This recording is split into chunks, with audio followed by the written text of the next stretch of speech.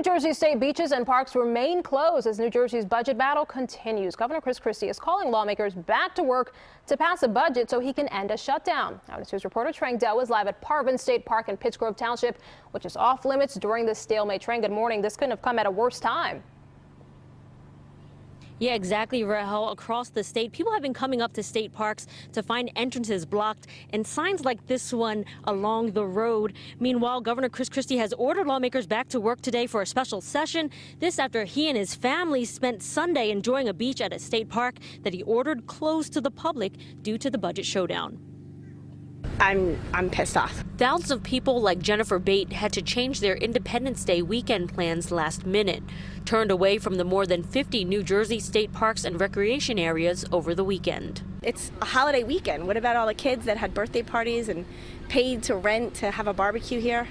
It's not fair. Friday, Republican Governor Chris Christie ordered the partial government shutdown that closed the parks and other non-essential services, a hardball move to get Democratic lawmakers to bend to his will. Here we are at an impasse. Government is closed over a transparency and accountability fight.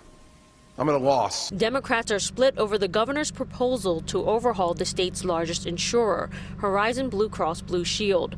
Christie says he will line item veto any Democratic budget that doesn't come alongside the passage of his bill.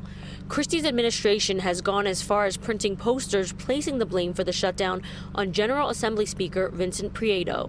In his refusal to post the Horizon bill for a vote by his fellow elected assembly members has impacted the state of New Jersey and its residents unnecessarily. Prieto says he'd like to work on a compromise bill on Horizon after a state budget is passed. That is cement in the sand for me. It will be after we pass a budget that we will look at a bill like that that could potentially affect 3.8 million residents of the state of New Jersey. Meanwhile, New Jerseyans are already feeling a different impact.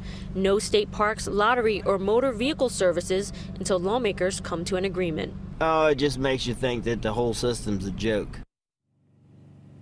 And state lawmakers will reconvene in Trenton at 10 a.m. to get working back on this budget. But for now, we're live from Parvin State Park. I'm Trang Do, CBS 3 Eyewitness News. Rahel, back to you.